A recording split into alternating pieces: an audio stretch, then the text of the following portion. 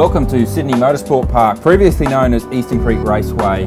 Lots of works here since we last raced V8 Supercars in 2008. Here we are approaching turn 1, around 265k an hour in 6th gear, braking back to 5th gear, minimum speed through here around 205k an hour. Very fast, very similar to turn 1 at Phillip Island. Hard on the throttle out of here, 5th gear, holding 5th gear, braking at around the 120 metre mark from 5th all the way back to 2nd gear for turn 2.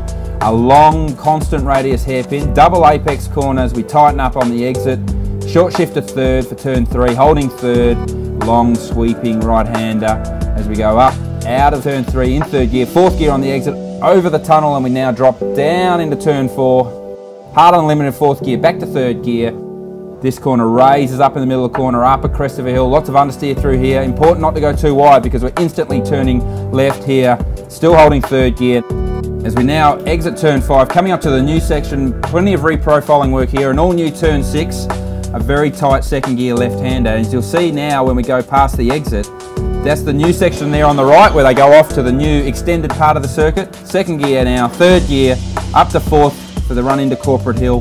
Fantastic corner this, lots of commitment required, very fast in 4th gear. Hard on the brakes now, back to 2nd gear for the tightest corner on the circuit, slowest corner on the circuit. Very important for a late apex here to straighten up the exit, good drive out. 2nd gear, 3rd right on the exit curb here, then up to 4th. We leave it in 4th gear, car banging on the rev limiter. It's a very fast approach into this long sweeping right-hander. Braking as late as you dare, back to 3rd gear. We'll jump over the curb here, feather the throttle into the run into the last corner.